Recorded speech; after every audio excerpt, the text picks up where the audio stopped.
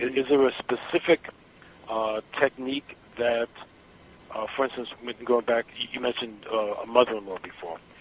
Are there like a strategy, 1, 2, and 3 steps that you found helpful in that regard? Well, I think, Stephen, what most people do is when most people are confronted with crisis or when they're confronted with trauma or something isn't going well in their life or they're experiencing loss, and those conditions are so uncomfortable that people finally make up their mind to actually change, that they decide, I can't go on business as usual, I can't think the same thoughts, I can't behave the same way, and I can't feel these feelings any longer.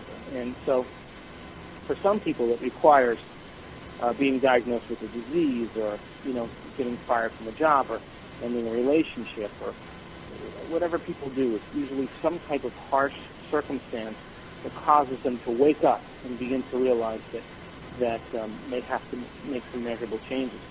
However, most people return back to the familiar experiences because they memorize those feelings, and those feelings then endorse who they are as a personality. It gives them a sense of self. Even though the person who suffers doesn't like to suffer, they find a certain amount of identity in that suffering, and when they have to let go of that suffering, of course, then they don't know who they are.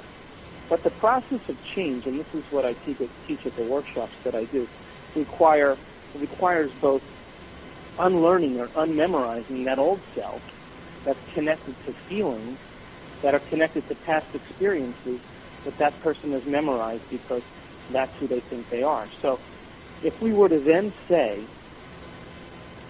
why don't you sit down and close your eyes and think about how you think when you feel this way. What do you say to yourself? Become familiar, become conscious of how you behave in this particular program, and what are the other feelings that are derived from it. And the process of becoming conscious or familiar with or making known those unconscious states of mind and body is literally what the word meditation means. The word meditation literally translates into to become familiar with, to make known.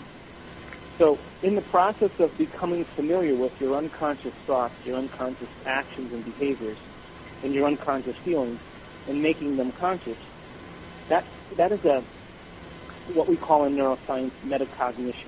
And metacognition means that we can observe who we are.